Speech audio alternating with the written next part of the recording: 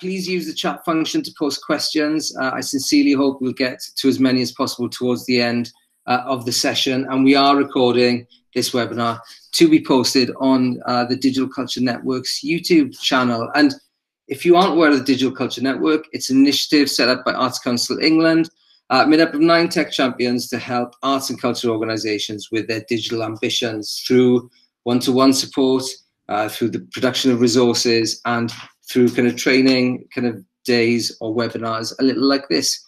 And since we started, we've been very lucky to build and forge a great relationship with the team at Google Arts and Culture. And up to now, they've helped us and partnered with us on kind of live training days, but also now are partners with us in this, the Connected to Culture series of webinars. And over the last couple of months, the team there put together a really handy guide, again called Connected to Culture, that I'm sure touches on some of the things that we'll kind of get through today. So Emily from the team will kind of talk about that towards the end of the hour that we have.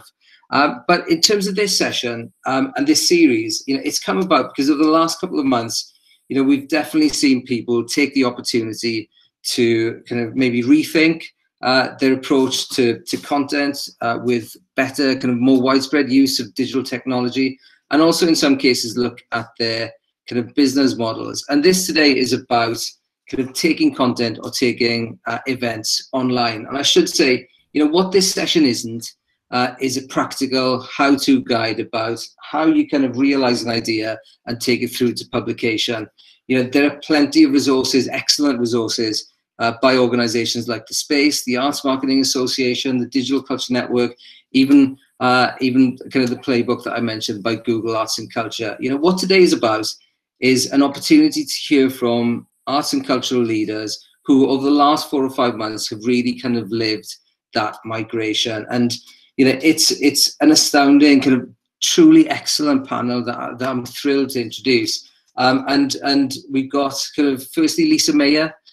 Lisa is the CEO, the co-founder, artistic director, of Capsule, an organization known for producing dynamic and innovative work like Home of Metal and Supersonic festivals. I'm going to pause there and see if Lisa is with us. Lisa, can you come off mute and say hello? Hi, everyone. Hi. Welcome. Hi, Lisa. Thank you. And next up is Sharna. Sharna Jackson is an author and the artistic director of the Site Gallery of Sheffield, contemporary art space known for pioneering emerging art practices. Sharna, can you come off mute and quickly say hello? Yeah, hello. I'm off mute, everybody. Hi, I'm Sharna. So we are Sheffield's leading contemporary art space focusing on new media, moving image and performance. And I'm going to talk to you today about Website. So Website was a program, I say was, it is a program of activity that was mainly delivered online. Perfect. Thank you, Sharna. And finally, Molly Flatt, author, journalist, and as of 6 months ago, the founder, producer, and creator, along with Kit Duval, of the Big Book Weekend. Molly, do you want to come off mute and say hello? Hi, guys. I'm Molly. Lovely to meet you all. Thanks so much for joining us. And yeah, I'm going to bring the perspective of having pulled together a 3-day literary festival, online book festival in 7 weeks over lockdown, all virtual, and hopefully going to do the next iteration next year. So yeah, excited to be here. Brilliant, thank you all. So Lisa, let's start with you. A couple of questions to start with. So firstly, do you want to tell us about kind of Supersonic and how it morphed into Supersonic? Just give us a little bit of context there. But also, I'm interested in understanding how that came about and also what your intentions and what your ambitions were for that migration. Sure. So in 2019, we'd celebrated our 15th edition of the festival. We'd got a 5-star review in The Guardian, named the UK's best small festival. So we were on a roll, as it were. And then comes along March, and it was like a house of cards, just watching the entire sort of live music industry and ecology sort of fall in front of our eyes within a matter of days. And it felt incredibly shocking. And I think for the first couple of months, there was no room to be creative because it was just kind of dealing on a day-to-day basis with what was going on. But I'm someone that's had to shield, and I've been shielding since March. And so around May time, I started to really miss that connection and that creativity that you have when you're programming, and the connection that we've built with our audiences and our artists and, you know, our volunteers, the team. And so decided that we wanted to do something to mark what would have been the weekend of Supersonic. And so we renamed it Sofasonic to kind of be a bit of a play on the fact that it was going to take place at home and from the comfort of people's sofas. And I didn't want it to try to replicate what a live festival would have been like, because that's not it wasn't really possible, but rather to take a sort of creative approach, almost like a zine, and kind of program elements that are associated with the live music and experimental music scene. So being able to talk to artists about their other interests like cooking, and being able to put on workshops and things like that. And I think it was really important for us to kind of make some connection with our audience. And I wanted to see, like we are here today, like if something was funny, that we were all going to laugh together at the same time. So we reached out to a number of artists, and through their generosity, from about May, just under 2 months, we were able to pull together a full weekend festival. And it included things like Doom yoga workshops, kids gigs, you know, panel discussions with artists discussing kind of key things that were you know, important to them around the political climate, social change, etc. But equally, it was for us as an audience, as a community, to find a bit of escapism and to kind of enjoy being together. So that was really how Sofasonic came about, and in a very short time frame. And Lisa, on that short time frame, you know, because basically what we're talking about is moving an entirely live festival online in a very, very compressed kind of timeline. Or, you know, can you tell us about the team that you had to deliver that, and what were the sorts of things that you had to kind of turn your attention to and get done quite quickly? Well, I think it's my own fault, but it snowballed really very quickly. So what started out were, you know, in terms of reaching out to a couple of artists and asking them to be involved, soon sort of turned into this full 3-day program that would kick off at 11 in the morning and finish at, you know, 1 o'clock at night. And actually, it was only the 3 of us. We're a tiny team as a core team. So there were 3 of us doing everything. And then we brought on board a tech person to do all of the live streaming element. So I did the programming and liaising with artists and the labels, etc. And then over the weekend, I led on responding to things like the live chat to keep a dialogue going with the audience. And Kate from our team did a lot of research around safeguarding, especially because we were doing things like kids gigs online. And also she dealt with the back end of the ticketing, which is a huge undertaking when you're hosting closed Zoom events. And then Rosie from our team led on all of the marketing, and she created all of the idents for the streams and created voiceovers in between each element of the live program, just so it all felt like you know that it wasn't just a passive thing, but that there was activity happening all the time, and with her sort of narrating what was happening. So essentially a very, very small team. It was all hands on deck, one kind of specialist tech person, but generally the same small team that you had delivering Supersonic as a live event were now delivering Sofasonic as an online event. Well, if you think for Supersonic, we probably have about 200 people working on it, because we've got sort of 70 plus volunteers. We've got a huge production team. We bring in a lot more freelancers, but actually I think because it sort of snowballed so quickly, we thought it was manageable just to do as the 3 of us as our core team. But I think if we were going to do it again, we'd definitely bring in some more support to be able to kind of lead on areas like the live chat and things like that, keeping those sort of conversations going, because it was a huge undertaking. And Lisa, the one thing that I kind of noticed throughout the weekend was there were different, or you were trying different revenue generating models. So you were selling tickets, there was a pay what you like kind of approach to a couple of events. You know, there was also a donation button. You know, by trying those different things, you know, like what did you learn? And did you get a sense that, you know, when you're thinking about future events, that this actually might be monetizable in some way? Well, I mean, it's not comparable in any way to what we bring in terms of ticket sales and bar income from, you know, doing a full festival. But certainly, I think the elements that were interactive, so the workshops, people are very happy to pay for those. And I think it's also about the quality of what you're providing as well. And I think it's also having that conversation with your audience that they're not just passive consumers, but actually they're helping to support to keep you and the artist going in you know, longer term. So I think, you know, having all three elements worked very well for us, and we raised about £7,000, of which we were able to give 25% to the Trussell Trust, which is for our local food banks. And so again, it was like a win-win in that we were able to pay the artists, we were able to give some money to the Trussell Trust. We are funded by Arts Council, so our core costs were being covered in terms of a small team. But I definitely think that, you know, there are opportunities to monetize elements of it, and I've certainly noticed recently that there are artists like Lankham, and Richard Dawson has just announced that he's doing a live show, a live stream from the Barbican. And I think if you have a loyal fan base, they will pay for content, but it has to be of a certain quality. But we also made it pay as you want, so that we weren't excluding people that were either on low wages or, you know, were in a difficult financial position at the moment. We didn't want to exclude anyone. And Lisa, with live events still being somewhat uncertain next year, you know, how has this year's experience affected how you're thinking about and planning next year's Supersonic/Sophasonic? Yeah, so I think, you know, on the one hand, it was devastating to kind of see how fragile we are.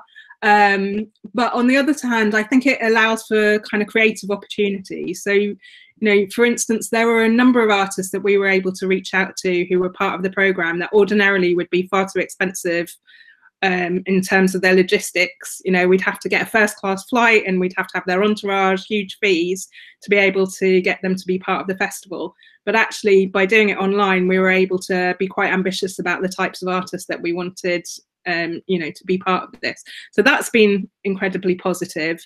And I think similarly, we had, you know, a number of artists who were based in places like Brazil. Like one of our panels had artists from Brazil, from Germany, from the UK and the US. And, you know, again, we probably couldn't justify spending that sort of money to bring them physically to be part of the festival in normal time. So, you know, I think in that way, it allows you to reach out to a broader and more ambitious, you know, group of artists.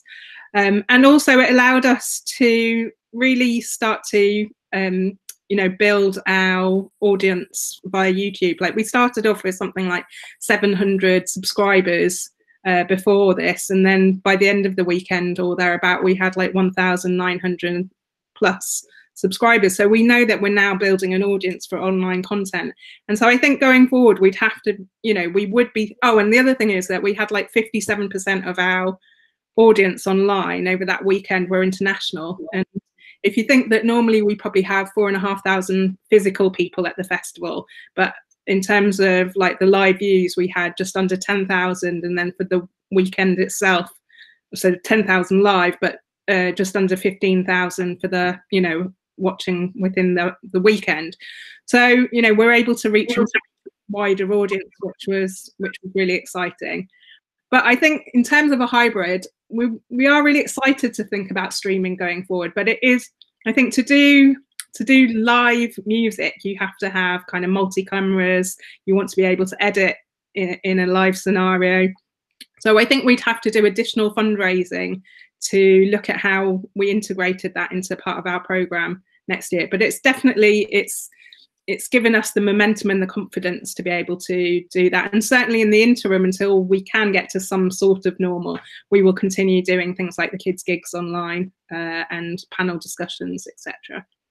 Brilliant. Thank you, Lisa. So Sharna, to you next. And I think with Site Gallery, you know, it's obviously, this is an environment that you're comfortable in anyway. So I imagine the shift to digital or using new technology wasn't quite as big a shift for you as the team as it may have been for other organizations in the sector. But you still launched a website with, over the last couple of months, kind of shown some really interesting content.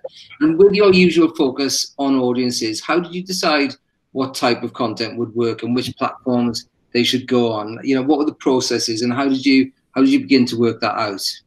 Yeah, so we launched website, I think, around 4 days after the gallery closed. So the gallery closed on the 17th of March, and we're very fortunate that we have the internal expertise to be able to make something like that possible.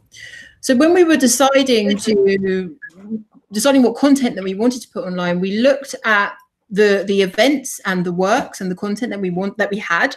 And we were looking at the platforms that we were active on or what we could do.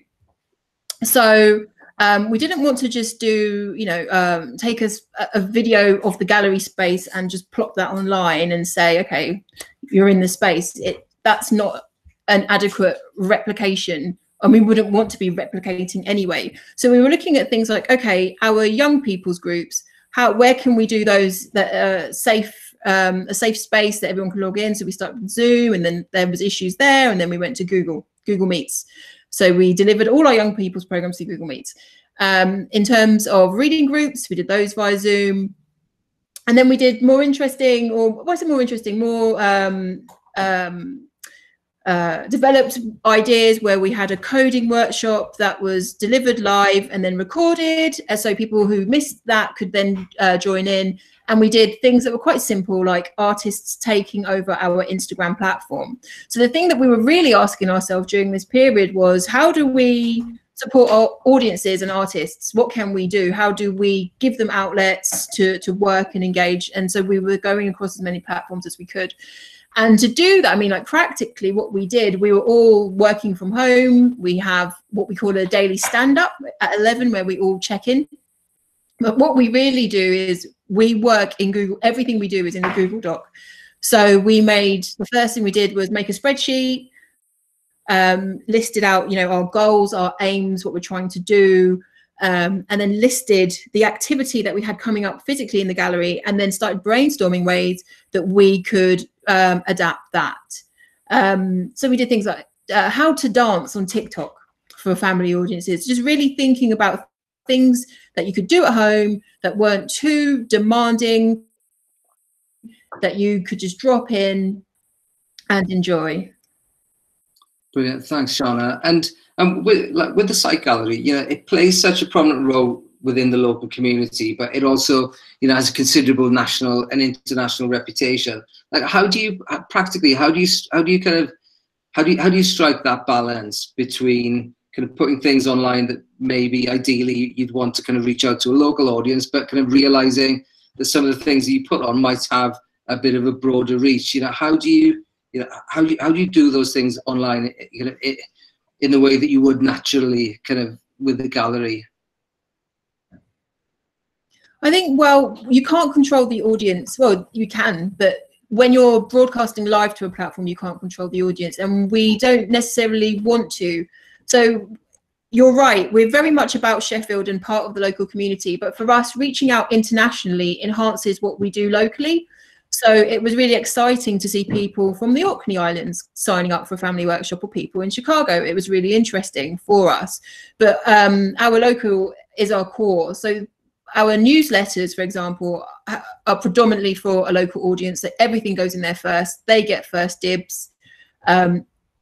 Equally on our social media and through our networks, our local communities know first. They have the first, chance at getting tickets for things, and then it goes wider. But it's something that you have to constantly balance and think about in terms of the content that you're delivering. So things definitely, some content has a specific local focus. So we started a new strand of programming called Site Salons, which was where a local artist would be in conversation with somebody that they wanted. And we were specifically talking around aspects of lockdown and intimacy, and through a Sheffield lens. So that, had, more local focus. And then, we did, we've had 3 open calls during this period, which were launched internationally and available for artists working across the globe to apply for. So it was, for us, it was constantly balancing it out, because yeah, we would never neglect our local audience. Yeah, great. Okay, and then, you know, as an organization that's quite comfortable in this space anyway, you know, is there a golden rule? Is there kind of a tip that you'd pass on to kind of other organizations, or even kind of the people on this call? Yeah, absolutely. So before I worked at Site, I also used to work at Tate Gallery, and I used to work there for about 7 years in the digital department. And what I used to find, one of the things that I really didn't like was when I'd go to events or conferences, workshops, and there would be like someone from an organization who was actually quite smug saying, oh, you know, just do a partnership with Minecraft or do a partnership on Spotify. And it's like, that is really very, very hard to do unless you're a massive brand. So I'm not going to suggest anything like that. The only thing I suggest is doing one small thing that is achievable and within your remit. And it tends to be making sure your website is available and optimized for mobile. I mean, that's a huge thing, but a really great thing to do. Check that if you have a newsletter, make sure that your data is all nice and clean. And by clean, I mean it's all segmented and you can do things with it. I wouldn't worry about doing huge. If you don't have the capacity to do something big, then don't do it. And if your audience isn't asking you for something big and flashy, don't do it. Think about who your audience is and what they need and how you could fill that gap. And it might be a series of tweets. It could be a few pictures from your collection or your archive on Instagram, or it could be something more flashy. But don't burn yourself out trying to do something whiz bang, to use a technical term. Thanks, Sharna. Thank you very much. So Molly, over to you now. So obviously, you know, your situation again is completely different. So 6 months ago, the big book gun didn't even exist. And now it does. It's a thing, and it's a really successful thing. So can you tell us, you know, give us a little bit of the background, you know, where did the idea come from? What were the motivations? Yeah, so the whole thing started with actually a tweet by Kit Duvall, my co-founder, who's an incredible author, as I'm sure many of you know, and a kind of activist in publishing as well. I think like so many of us, Lisa mentioned this before, she'd seen the flurry of cancelled events happening kind of throughout the end of winter and the beginning of spring. And particularly kind of literary festivals. And Kit and I actually met originally at Chipping Norton Literary Festival when we were both promoting books. So, you know, we knew from first-hand experience how powerful the festivals were in connecting readers together and connecting authors to readers, and also the incredible amount of work that goes into them. So it was an incredible shame to see all of this fantastic programming kind of being wasted, essentially.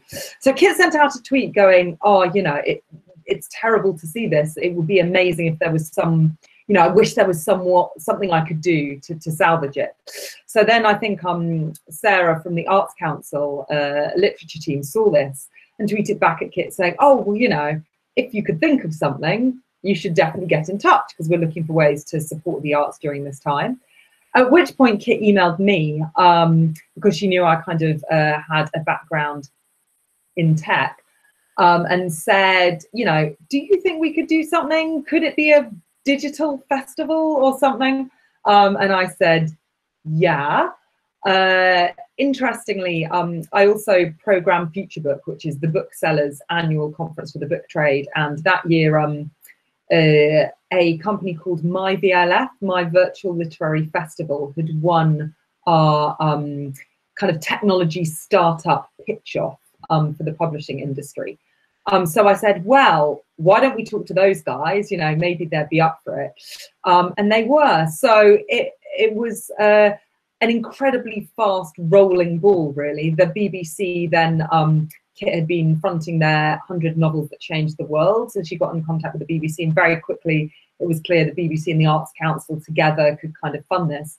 So yeah, it ended up being 7 weeks from Kit's first email to me going, do you think this could be a thing, to a 3-day festival in May, which took programming from some literary festivals that have been cancelled across the UK and put on various of those sessions that would have been happening. And you've run through the evolution there, but there's quite a significant thing in there for me, and that is like the choice to use MyVLF, so kind of a bespoke or a new platform versus going for platforms that are kind of are more easily accessible, or like, I don't know, YouTube or something like that. Talk us through kind of why you went for MyVLF over one of those kind of one of the usual suspects. Yeah, it was partly pure instinct that Kit had contacted me and they were front of mind. It was, a lot of it was to do with production work. So this Big Book Weekend was literally Kit and I, who, are also writing new books. And, I've got day job as a journalist, and Kit does many, many other things as well. So it was partly the fact that we needed a team. And that's what MyVLF do. They hadn't done festivals before. They tended to do more panels and kind of one-off events, but we knew that we gave them our program and gave them the contacts. They could organize the filming, edit the pieces lightly, and manage the as live streaming of the festival, including live chat. So that was a big thing for us. Their platform had a text live chat that we really liked, the idea that you could watch the video and listen. You could ask questions which slightly replicated the feel of a real life book festival, but that would be much less intimidating for people who weren't used to going to events like that. But also that you could chat to the authors who joined in. So there were functional features. Also, MyVLF is built in a very visual way. It's kind of 3D. It's built to look like you're walking into a venue and you navigate to the theatre and you watch. And again, we thought, as it turned out, the feedback we got is that was a real positive, because actually it's very easy for a lot of us to think that things like YouTube are second nature, but they really aren't. For some people out there who might be interested in viewing content. So something that replicated a physical space but in a virtual site had benefits. So a lot of it was to do with workload, some of it was to do with aesthetics, and some of it was just kind of pure luck and instinct really as well. Brilliant, thanks Molly. So I think I'm gonna leave my interrogation there for the moment and turn to a couple of the questions that have come in, and I'd also going to remind people, if you've got any questions for the panel, please use the chat function to get them in. But we've had plenty on registration, and I'm going to kind of ask one that's come in from Susie Biller of Kettle's Yard. And Susie's question is, what have we learned about digital audiences in the last few months? Are they more diverse than on-site audiences? Are we reaching different people? So I'd love to get the panel's view on this one. So Lisa, any thoughts? Well, the big issue really is access, isn't it? Because we make an assumption that everyone has got access to the internet. So, when we're doing our kids gigs, I'd say the audience is broader but more localized. Whereas when we did them online, we've got people that wouldn't physically be able to come to one of our kids gigs because they might be based all around the country or internationally. But there are absolutely issues that need to be addressed in terms of access still. Thank you, Lisa. Sharna, any thoughts? I echo what Lisa says completely about access and the assumption that everybody has really swift broadband, because they don't, or iPhone 11 plus one. They just don't have that. But I think we need to really think about audiences a bit more segmented, because a digital audience is not, it's not for, what am I trying to say here? Your digital audience is still specific to your work or your organization. So because we put things online, yes, I mean, anybody could have looked at it, but of course they won't. The internet is, the Wild West. So we really still thought about, okay, well, who would this be interesting for? If we make this, who would be the kinds of people who would attend virtually? So I think it's still worth using your audience frameworks that you have for your physical experiences and just kind of extrapolate them online, if that makes any sense. Yeah, it does. And Sharna, how successful was that use of the kind of audience framework? Did you kind of either reach your targets or fulfill your goals in terms of the different types of audiences that you'd kind of hope to see in real life, or was it kind of a similar type of person online?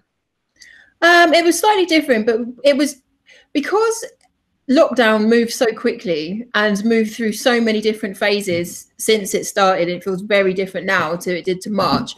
We didn't set, like, we weren't saying, oh, we need to get 100 people to this or 50 people to this. It was more like, okay, let's see what happens and let's hope that we get these kinds of people through the the outreach that we've done. But it wasn't, we didn't set ourselves strong targets. We were just trying to survive. But we did see different types of audiences, absolutely. But now the question is, I mean, maybe this is a question that we'll get to, is what happens now? We've engaged with these audiences. We being site, because it's baked into our remit, we would want to carry this on. But now we've got these people in our communities. How do we continue to serve them? Yeah, good point. And we've had a question on that, and we'll get to that next, maybe. But Molly, what about that? What about that? That question about audiences, and were the ones that you saw online different to the ones that you'd see maybe as a kind of a live literature festival? Yeah, so that was a huge part of our remit. We quickly realised, obviously we wanted to salvage the programming, and we were pretty sure that people who normally show up to literary festivals would find out about this and want to come along to it, partly through those festivals' mailing lists and things, but partly because they were kind of hooked up to the same networks that we are. But we really wanted to use it as a opportunity for people who don't normally go to these events to feel comfortable. And I think what was brilliant from the feedback, and we were overwhelmed by the freshness of the audience we were reaching, certainly in terms of literary events. We were very careful, by the way. Literary does not appear anywhere in our messaging. Messaging and tone were really important. But people saying things like, I've never been to a book festival because I don't know what to wear, or I'd never want to put my hand up, let alone issues of I'm a single mum and I can afford to go, but I can't take an evening or take time, or someone going, I'm an avid bookworm, but I'm in a wheelchair and getting to the authors I want to get is just too much hassle, whatever it might be. So I think we were surprised ourselves, even though we had absolutely a kind of access and diversity agenda for audiences, at the strength of the feedback we were getting, which was all pretty unsolicited, actually. So we're really excited about that, and that's what we're pushing more and more for the second iteration of Big Book Weekend too, is doing that in terms of tone, in terms of messaging, in terms of visual language, and in terms of the people who we get involved. Yeah, it's really exciting, I think, and kind of takes me slightly back to the early days of the internet when I was working tech, and there was this excitement that the internet was a democratizing force. Sharna's and Lisa's point about access is also huge, though, and we're going to extend the work we did the first time around with libraries, which can be incredible hubs for people to access online content who don't have Wi-Fi. So that kind of Wi-Fi poverty issue is one that actually I really hope that lockdown is going to kind of surface and accelerate work around that. Thanks, Molly. And so then going back to the point that Sharna raised, there's a question from Kylie Lloyd, and she says, or she's interested in ideas about continuing the relationship with online audiences, how to get feedback, how to engage beyond the event. So Molly, I'm going to come to you and then maybe to Lisa, but first to you, Molly, only because you've got a brand new IP, you've got a very small team. What are your thoughts on continuing that kind of that journey and that engagement with the people that you've reached out to and found? Yeah, it's hilarious because any of you who now go on to the Big Book Weekend suite of social media presences will see just how silent they are. It's Kit and me. There's a fantastic girl, Grace, who volunteered to do our social media at the time, and actually Kit and I ended up paying her out of our pockets because we were like, she just did too much work and too good a job not to get paid for it. But we're busy. This is not our job, and we don't have a lot of time. So actually direct engagement of the Big Book Weekend brand with audiences has been virtually nothing since the festival, even though we're planning on putting one on March. I think that's partly a dose of realism about, you know, there's a lot of talk about ongoing engagement with audiences and making sure you're remaining, you know, getting all your touch points. I mean, that is a full-time job, certainly for one person, you know, especially if you don't have an organization and a team that has the infrastructure to do that. So I think, again, you know, don't beat yourself up, because this is, you know, there's a feeling that digital should be frictionless and fast and free and easy. Well, en masse it gives that appearance, but in terms of work for an ordinary person, it's just the same. You know, it takes just as long to compose a good tweet as it does to write a good message, you know, to anyone. So I think I also am a little bit skeptical about how important it is for brands to be continually posting intriguing, exciting, engaging content to people. I think buzz around an upcoming event or release of a bit of content is important, and absolutely reach out to people and build those networks. But I think, you know, we don't need to be shouted at all the time. We are perfectly capable of dipping in and out of different organizations and different festivals, and you can be very targeted about that kind of thing. So you know, we are planning, as the festival approaches, it's going to be number 2 is going to be in March next year on BBC platforms. But we've still got our own website and our own social media presences, and we are really eager to kind of maintain that relationship with our community. But you know, also I think, do they really care if we're posting cool memes on Instagram about like books? Or no, you know, you want to be talking to your friends or looking at your favorite band. So I think be realistic about the resource, but also be realistic about people giving a FUCK. Thank you. Thanks, Molly. And Lisa, from the perspective of, you know, Supersonic, more established, you know, what's your take on that question?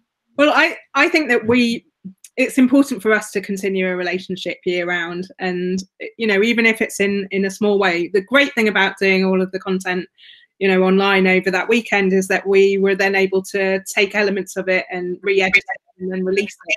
And so we can slowly but surely, over the next few months, we've got some really rich content. I mean, one of the things that we did learn is that we didn't put it up away afterwards, and actually other sites took our content. And so, like, one of the interviews that we did was on another site, and it had, you know, another YouTube channel, and it had something like 35,000 views. We asked them to take it down, but by the time we've got it to ours, you know, 35,000 people have already seen it that aren't on our channel. So I think that's one of the things that we've learned, is to be quite quick afterwards of kind of reposting and sharing the content that was live streamed. And then we've done things like, you know, podcasts, and you know, we've invited artists to make Spotify lists for us, curated lists, just, you know, keeping some conversation going with our audience. But I think, like you say, you know, Molly, you're right. With some things, it needs that kind of moment, you know, around a festival. But for us, you know, we would ordinarily be doing a year-round program anyway. So we have that sort of continuous conversation with our audience. Thanks, Lisa. And I noticed Sharna nodding her head to both responses. So I just wondered, Sharna, if anything to add? No, just I agree with both of them, especially Molly. We have a year-round program, so there are moments where we have to engage, and we need to engage. But I agree that there is this assumption that you need to be just tweeting inaneness, and it's like, for what reason? Molly's completely right. Everybody is stretched and capacity is low, so be strategic and smart with the things that you're doing. Thank you all. All right, so next question now, and this is coming in by the chat from Verity Shalika. Is there now digital fatigue for audiences? How do we keep them engaged without overloading them, especially if venues can't open / events can't take place anytime soon? So kind of similar, but I think I'm interested in that, you know, in the first part of that question, you know, is there now digital fatigue for audiences? What do we think? Sharna, go on. Yeah, so I think digital fatigue is an interesting phenomena, because for me, digital is part of, well, for me and for a lot of people, but not for everybody, part of everyone's everyday life. So you get up, you look at Twitter, you do Instagram, blah, blah, blah, blah, blah. So I'm not fatigued in that kind of respect. It means part of my life, part of my diet. But I think there is a kind of, people's attentions are waning to the continual shouting of organizations, specifically around, especially when there's nothing to really talk about. And when we were having a pre-meet about this, we were talking about, you know, the different phases of lockdown. So when it first started, it was, and I'm caveating this, I'm not being jovial, but there was, like, you know, it started and everybody was very much into baking, like the bread and butter pudding phase of lockdown.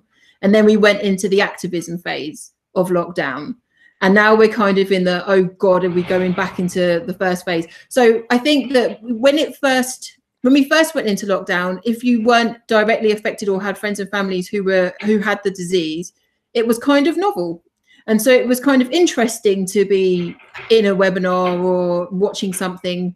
But I think as the novelty's worn off, I think people are kind of tired and are kind of replicating the patterns that we would do in real life or physically. You know, how many films can I watch from a documentary festival in a week?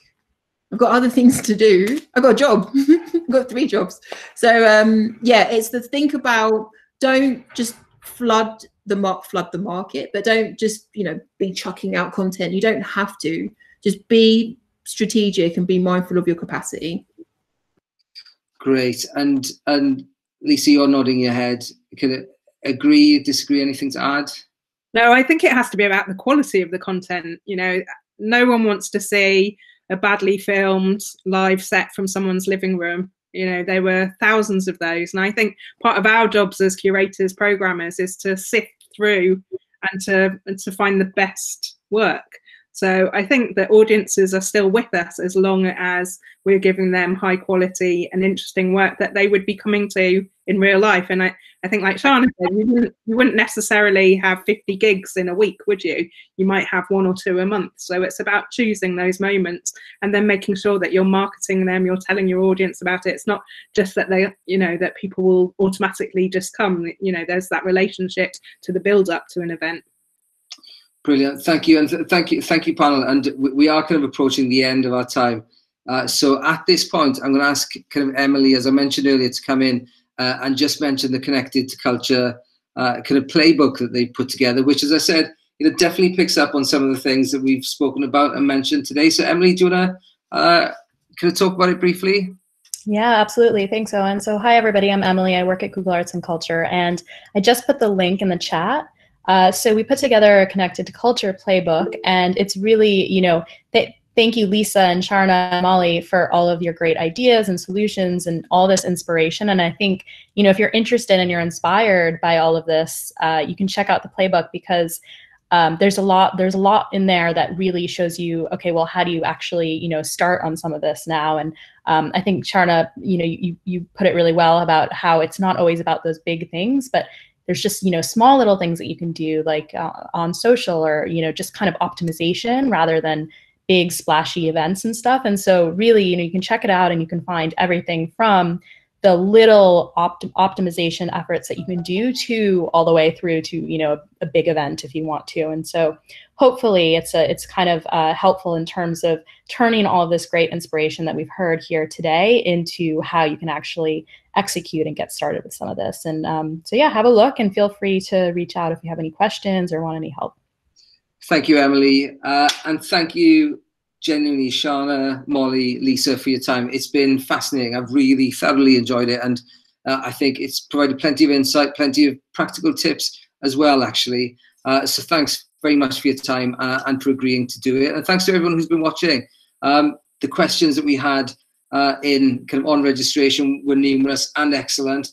Thanks for the questions that have come in since. And I'm sorry I haven't had a chance to get around to as many as I'd like to. But we appreciate your time. We hope you found it useful. And hopefully we'll see you at the next Connected to Culture webinar sometime soon. Enjoy the rest of your days all, and we'll see you soon. Bye now.